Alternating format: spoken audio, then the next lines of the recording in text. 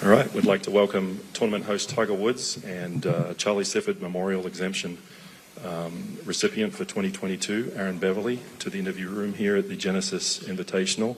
Thanks for joining us, gentlemen. Tiger, I'll start with you. We're on the eve of the first round, the opening round. How do you feel like the week is shaping up so far, from your perspective? Well, I'm glad it's not going to hail the rest of the week, so I'm excited about that. So a couple of guys like Cooch got caught out there, which is pretty funny, of all people. The golf course is in perfect shape. Corporate superintendent has done a fantastic job in getting this thing just right. I mean, we've had unbelievable weather, as you know, some of you guys were here for Super Bowl weekend. It's been in the 80s and 90s.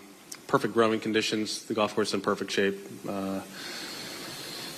The temperatures will obviously be very cold in the morning. Ball's not going to be going very far, but as it warms up a little bit, the fairways are going to be giving it up, so the guys will be getting the ball out there. If you're able to hit the ball in the fairway, you're going to have a tremendous advantage coming into the greens.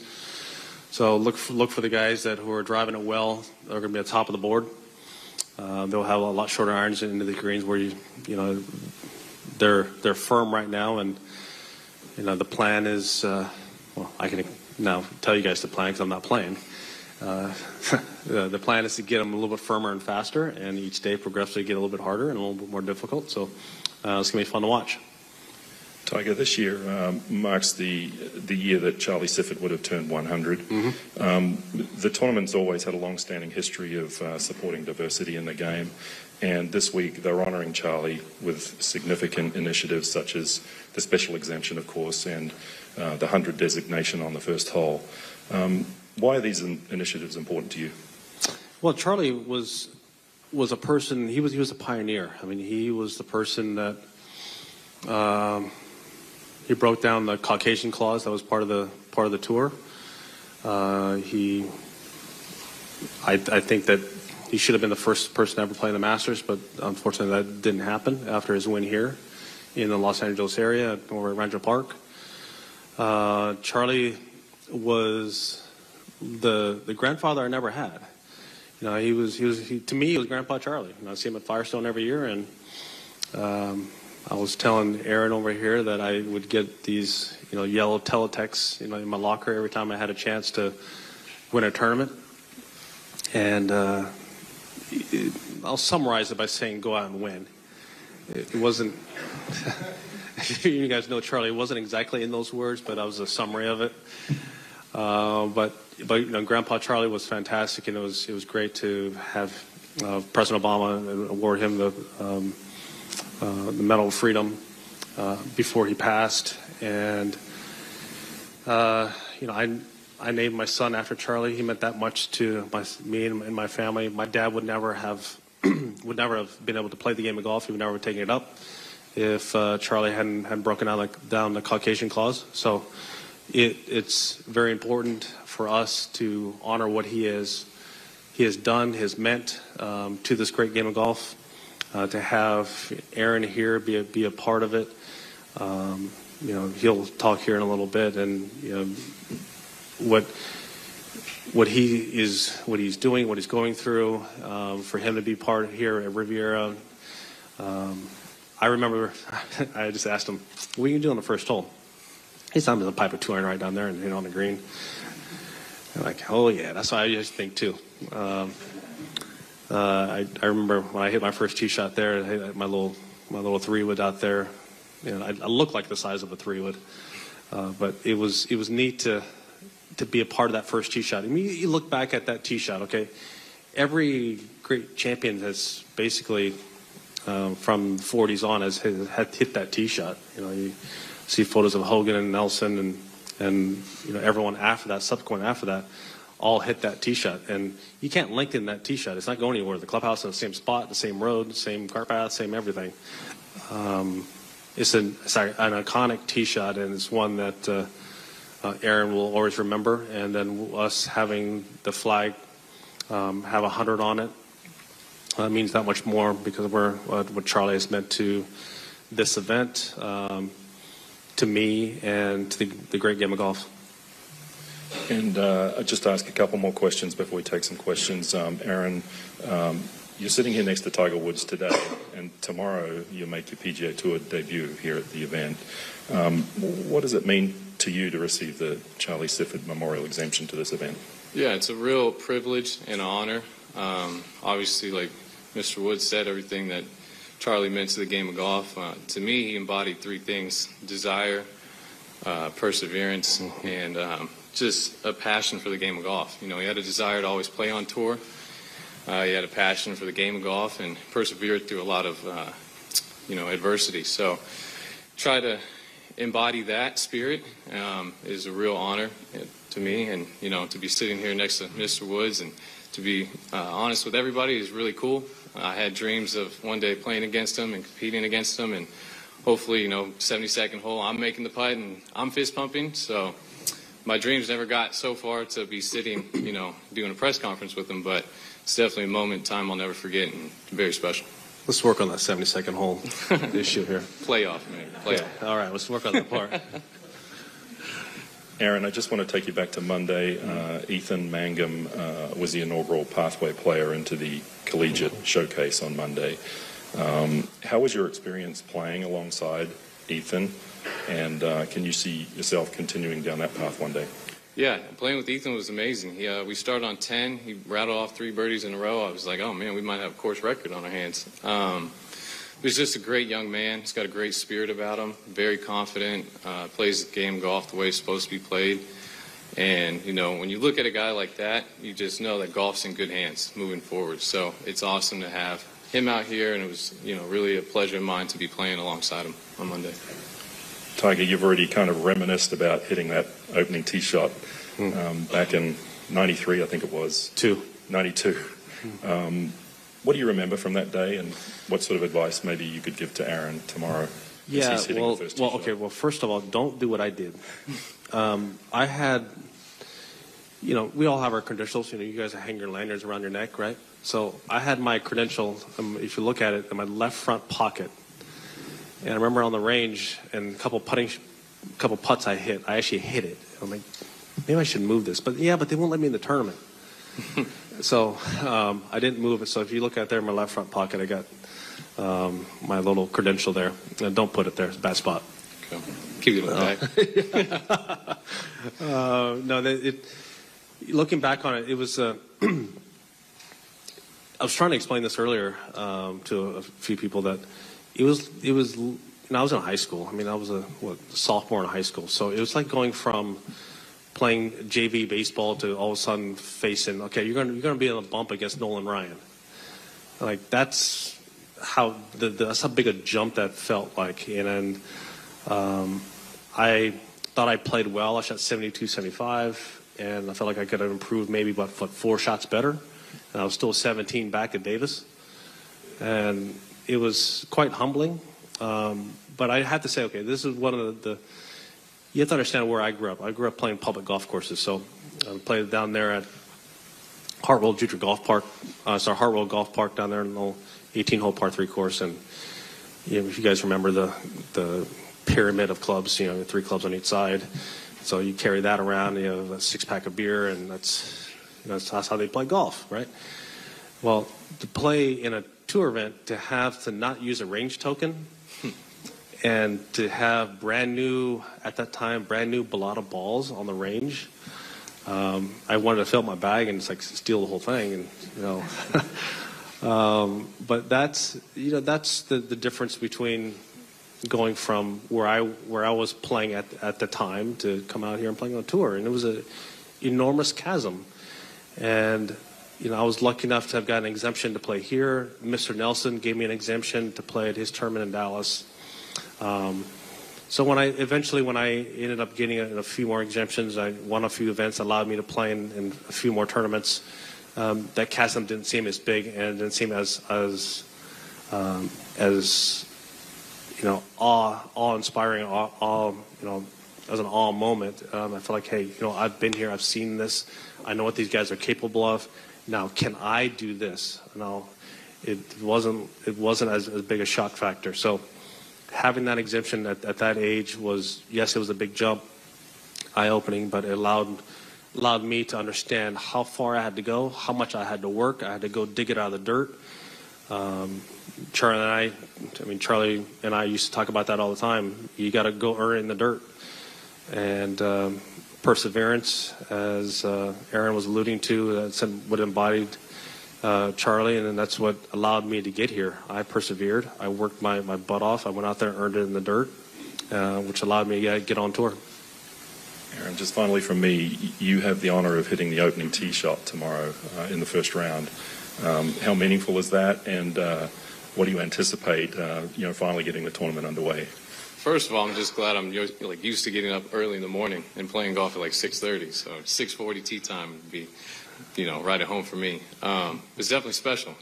Playing in your first PGA Tour event is a tremendous honor, and obviously being able to hit the first tee shot, I'm just going to make sure I can put fairway check in my book and give everybody else something to strive for. Perfect. Okay, we'll take a few questions. If you have one, just raise your hand and we'll get a microphone to you. And we'll start with Dan right over here. For Tiger, what has your golf activity looked like since the PNC, and have you thought about a tournament or a date that might be fit for a return to competition?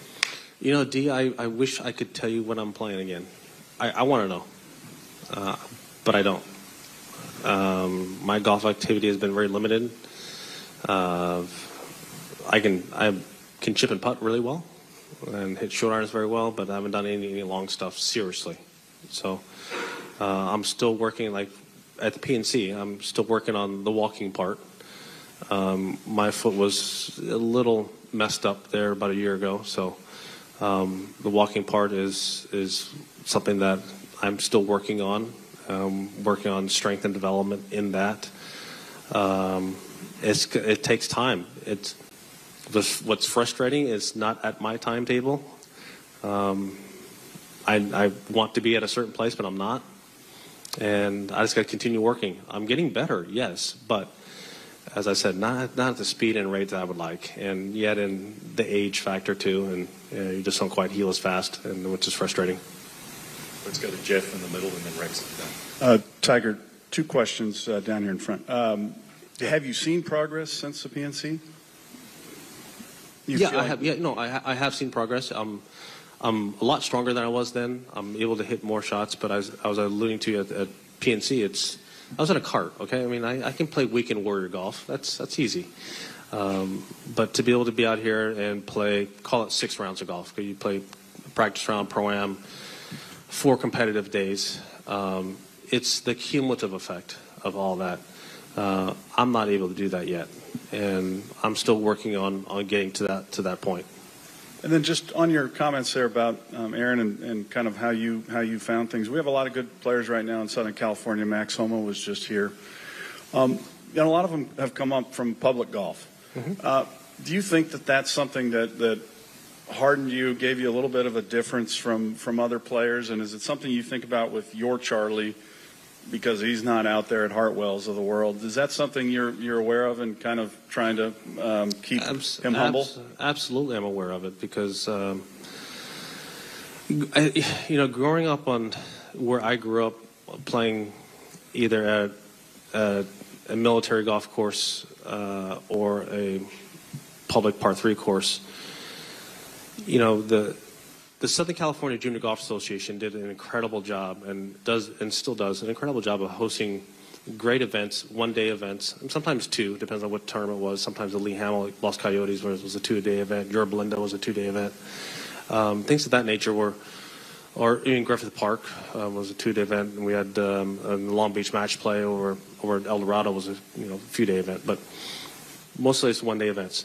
So yes, a lot of those one-day events typically or on public courses, but I'm telling you what, as a kid from a public course, and if you got to see the name of the golf course and you saw a CC at the end of it, it was going to be a cool experience, okay? And so, I mean, not too many people can really understand that because a lot of the players that have made it on tour didn't really understand that. They didn't come from that kind of background. That is the challenge, that me as a parent face, other parents face. That if I belong to a country club, And so that's the challenge. And I always try to tell any of the kids, hey, when conditions are tough, conditions are bad, hey, they're bad for everyone. This is how it is. I mean, we used to putt on fairways, all right? So make the most of it. Don't get upset about it. Fight through it, and deal with it, and handle it, and keep coming back and learn. What did you learn from it? Well, I learned that if I didn't have enough hit in the right hand, I can't get the ball to the hole. Well, that's because you're not putting on bent grass greens. There are so many things you can learn from this. Okay, so taking a negative and turning it into a positive, or for me, it was growing up and seeing the shock value of having a name with a CC at the end of it. This was out there. If I'm able to play well, if I'm able to do really well, I can play more of these type of golf courses. And so I got lucky enough when I was in high school. Big Canyon was fantastic. They gave me a junior membership there, so I was able to drive down to Newport and be able to play there at Big Canyon. And my junior and senior years, our high school golf team didn't play HG Dad Miller. We played Los Coyotes, and I think they had a LPG tournament there. So it's exciting that what you can learn, but you got to make the most of it and make the most of each and every opportunity. And that's why I try and tell, not just my son is involved in the game, but all kids are involved in the game. Make sure you take and learn from every single opportunity that's out there. Tiger? Yeah. Since the PNC, have you been able to increase your golf activities, whether if that's on the range or on the golf course? And if so, is that a sense of motivation for you? Short game wise, yes, I can. Long game wise, no. No, I have not. And because that involves more loading, more torquing of the leg.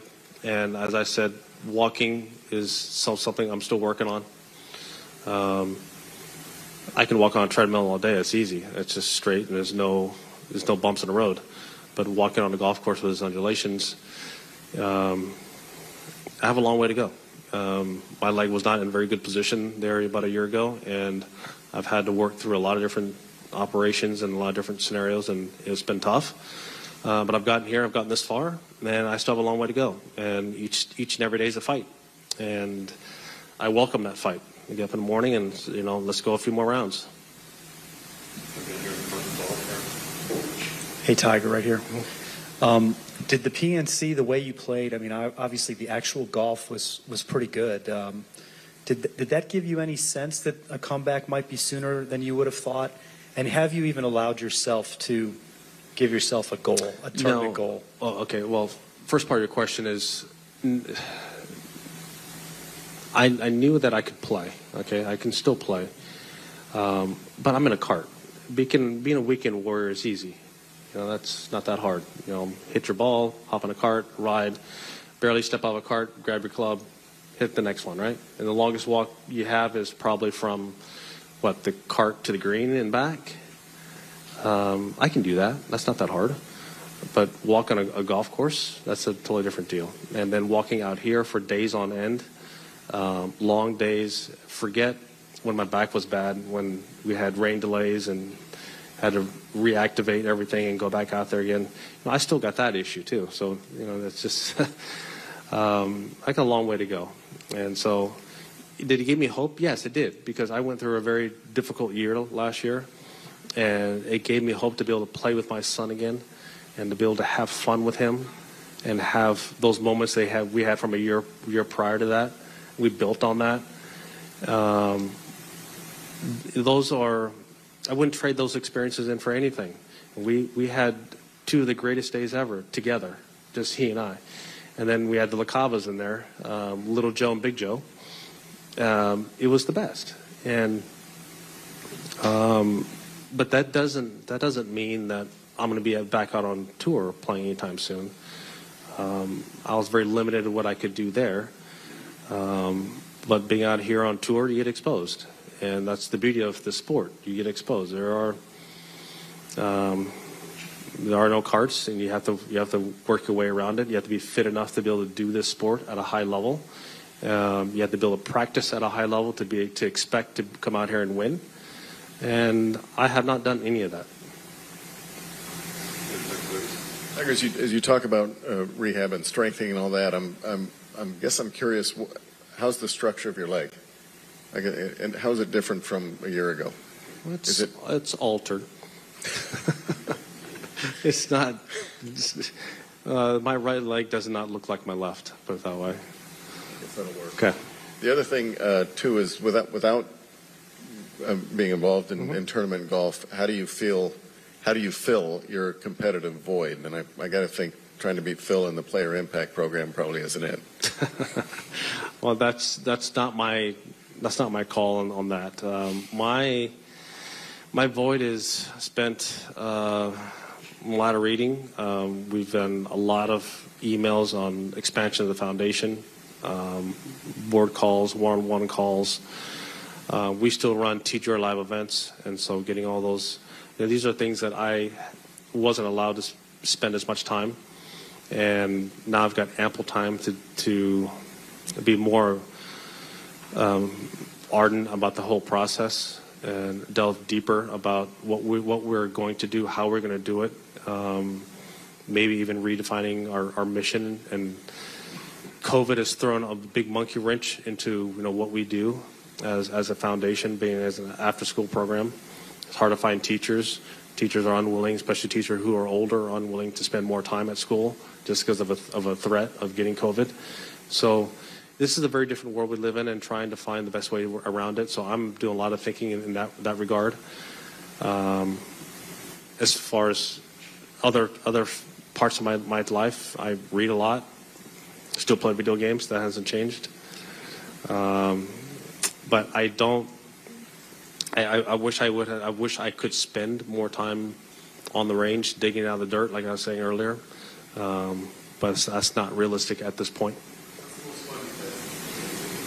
The most fun I've had? Meeting me. Talking about the fist pump on 72nd hole. We're going to work on that part. All right. You still right? Yeah, I'm going to get there. Okay. You got to get there too. All right. Tiger, do you think you will be able to walk at the par 3 tournament, and is that a short-term goal that you have? I can walk at par 3. I mean, the par 3 tournament. Well, I can walk that now. You can? But I'm talking about playing golf. That's a practice round. That's a pro-am day, or if it's a major, it's a practice round day. It's 4 rounds. It's the competitive nature, how much that takes out of you mentally, physically, emotionally. I haven't prepared for any of that. Going for a walk, okay, I can do that. Am I going to be sore? Hell yeah, but I can do that. In April, is that something you're thinking of doing? I can do that now. But whether I do that or not, I don't know. And what are some of the duties that you'll be doing this week for the tournament as the ambassador? What's that? So I'm sorry, the last part? In your role as the ambassador for this tournament, what will be some of the duties that you'll be doing? We got a lot of meetings scheduled this week. Because I'm not playing, I got ample time to do a lot of one-on-one meetings about the future of our foundation, where we're headed, future donors, trying to get an understanding from not just our board, but other people who are influential in this area. How can we have a deeper impact in the area? So I've got a lot of meetings ahead of me this week. Normally I don't have these meetings because I'm out there playing against Aaron and the rest of the guys. But this year's different. Tiger, outside of the golf, looking back a year ago, how fortunate do you feel just to be here fully intact, I guess?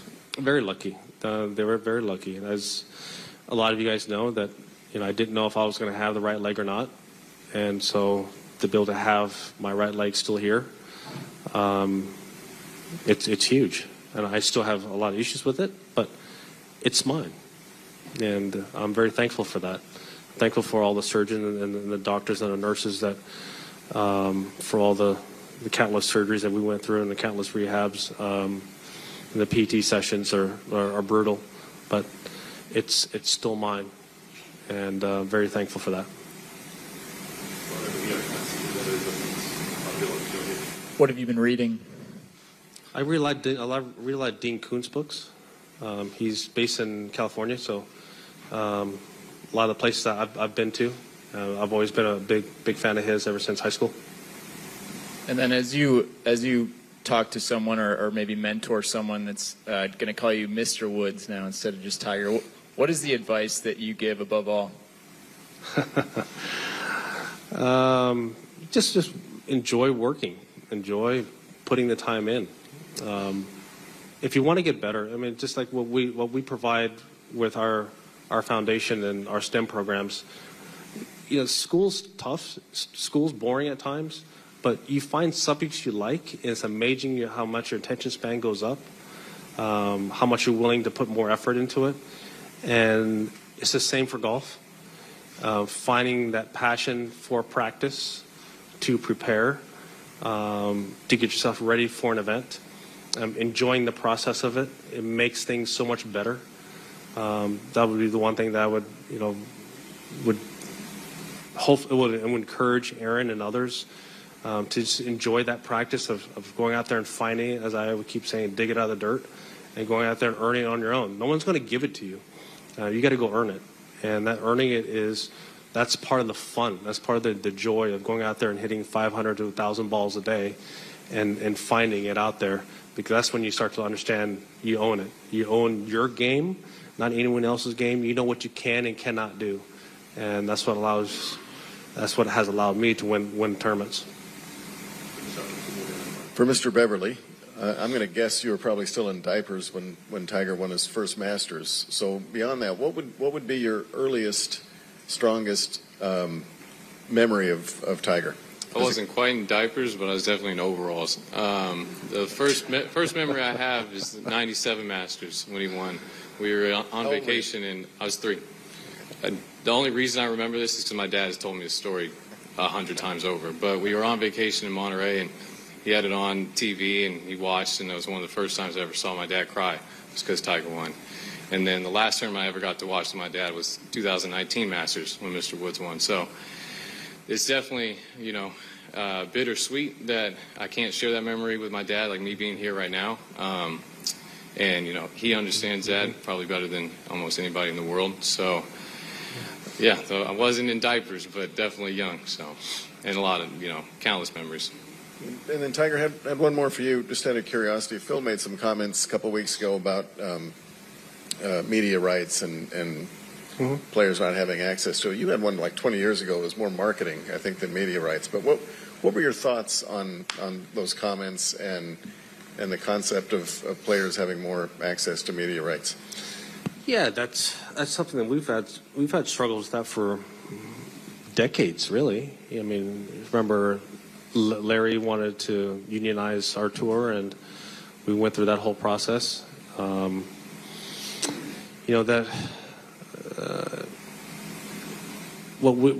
we didn't understand at the time, even when I first came out here over 25 years ago, is that where our tour would go, where our media would go.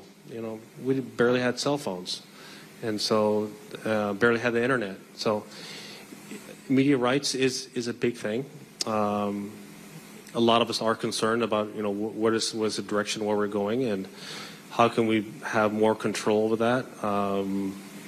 And there's been a lot of talk from whether it's the PAC or the board or from players internally. Everyone has their opinion about it, but we need to come to a collective decision. Jay has taken it all in to try and figure out what's best for each and every individual player, because we're all independent contractors, but also then again, what is best for the tour as a brand as well. And so trying to put all that together, meanwhile still grow the tour at the same time, and all the different media rights that have come about over the last 10 years, whether it's streaming, which is didn't exist. Where do you go on that? Where does the tour go? Who owns those rights? How much do you share of that? Where does it go?